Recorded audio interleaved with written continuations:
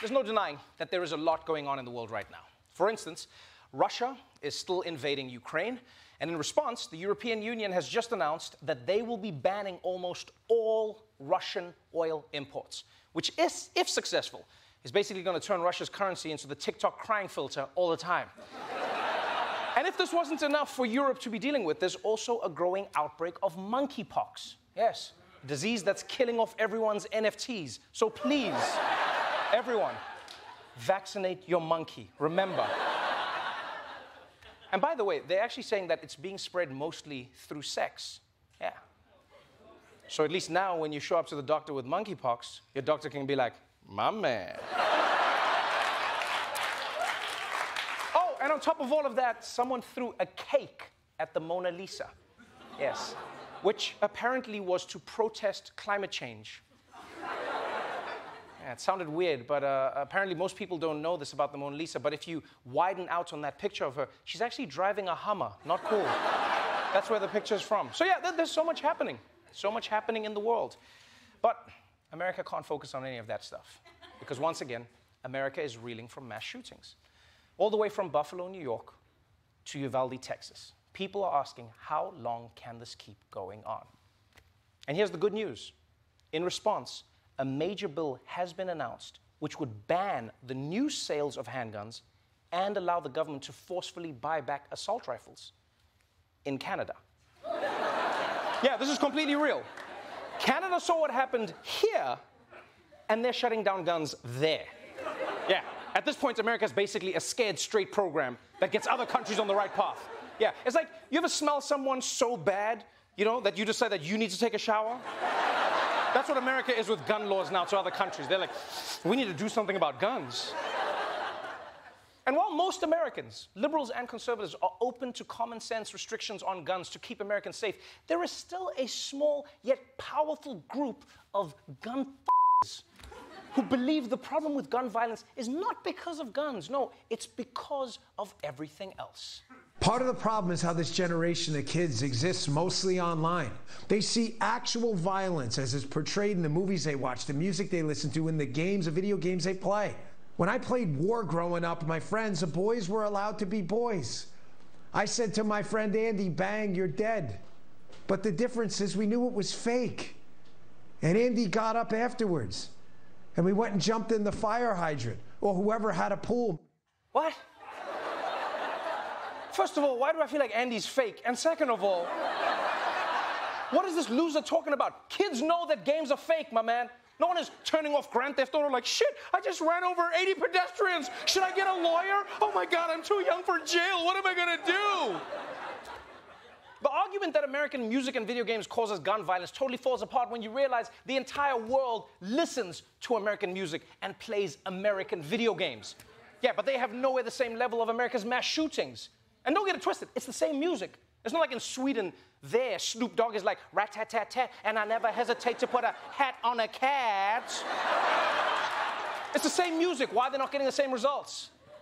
And please, please, please, gun fanatics, they don't just want to ban video games and music. No, no, no. It's going further. They also want to replace those things with what they say are some lost values. The only solution is Christ Jesus and being able to get some type of spirituality and prayer back into our schools. Right now, today, we live in a country where our millennials' participation rate for churches is under 30% in a lot of locations. This is the lowest church participation we've ever had as a nation. And so it just shows you why you see so much chaos in our streets.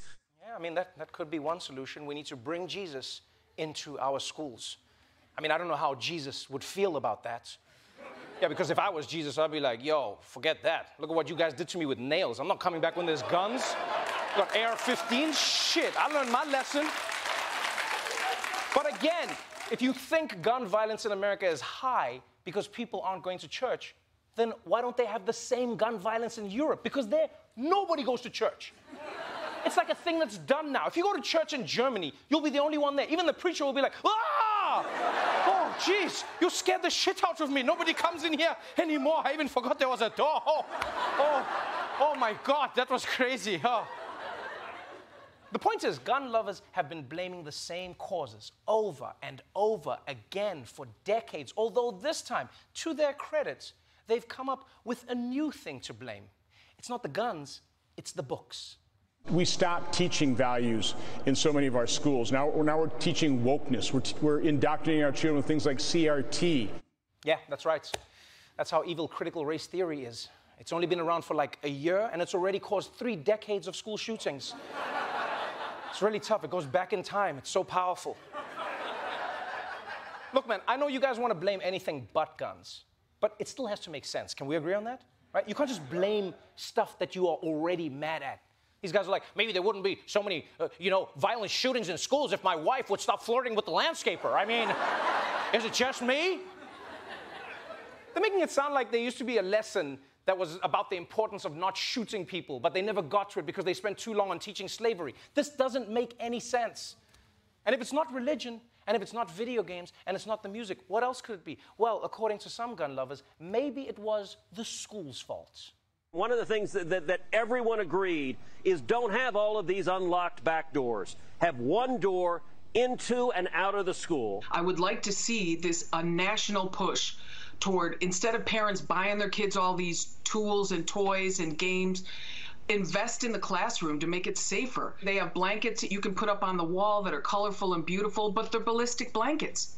We need to install man traps, a series of interlocking doors at the school entrance that are triggered by a tripwire. The tripwire can be a gunshot, broken glass, a manual switch tossed by a school employee, and it traps the shooter like a rat.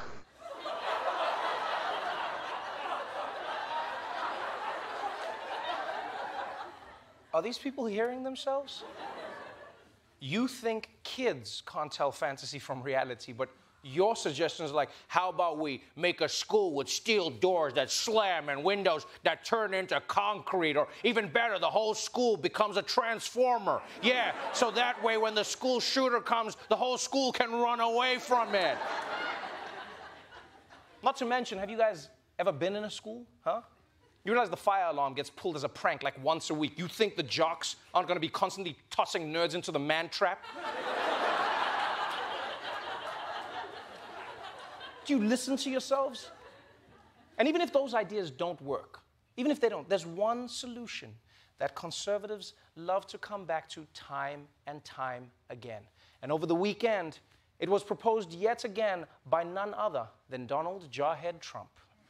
What we need now is a top-to-bottom security overhaul at schools all across our country. And above all, from this day forward, every school in America should have a police officer or an armed resource officer on duty at all times. Yeah. You always hear people saying this after a school shooting. What we need is armed police officers in the school. What's amazing about the debate this time is that they're still saying it, even though in the shooting that just happened, there was an armed police officer, and it didn't help. Yeah, classic Trump, proposing a solution after it already failed. I mean, he would have been a lot of fun in the lifeboats after the Titanic. Next time, we should just ram that iceberg really hard. What's the worst that could happen? What do you think, Jack? What do you think?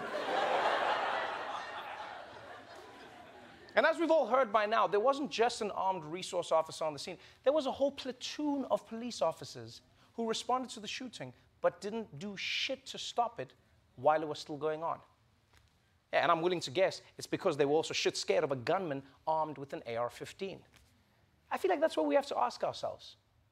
As a society, do we want to live in a world where anyone can legally buy weapons that the police are scared of? Huh? And just by the way, for me, it's been amazing to see how some people love guns so much that they've gone from Blue Lives Matter to screw these bitch-ass cops. If they're not here to get shot, then what's the point of having them around? F the police. Oh, now you don't care about the cops' lives? Like, I don't know. Maybe it's just me. I would rather say get rid of the AR-15s and make these officers' jobs a lot more safe. Maybe it's just me. It's wild how people flip. You just flip whenever you feel like it. It's also crazy how the cops, they didn't do anything, right? They shoot people because they think they have a gun. And then now they know it's a gun. They're like, well, we can't shoot them. If it's a wallet, maybe, but I mean. So look, I know that America is never going to do what Canada is doing. I don't even expect that, right? There's a gun culture in this country that is far too ingrained to ever truly get rid of it. And I also know that we're not going to stop gun violence altogether. I'm not naive. But I would just hope, that after a tragedy like this, Americans could agree that losing some of these is worth it to prevent losing more of these.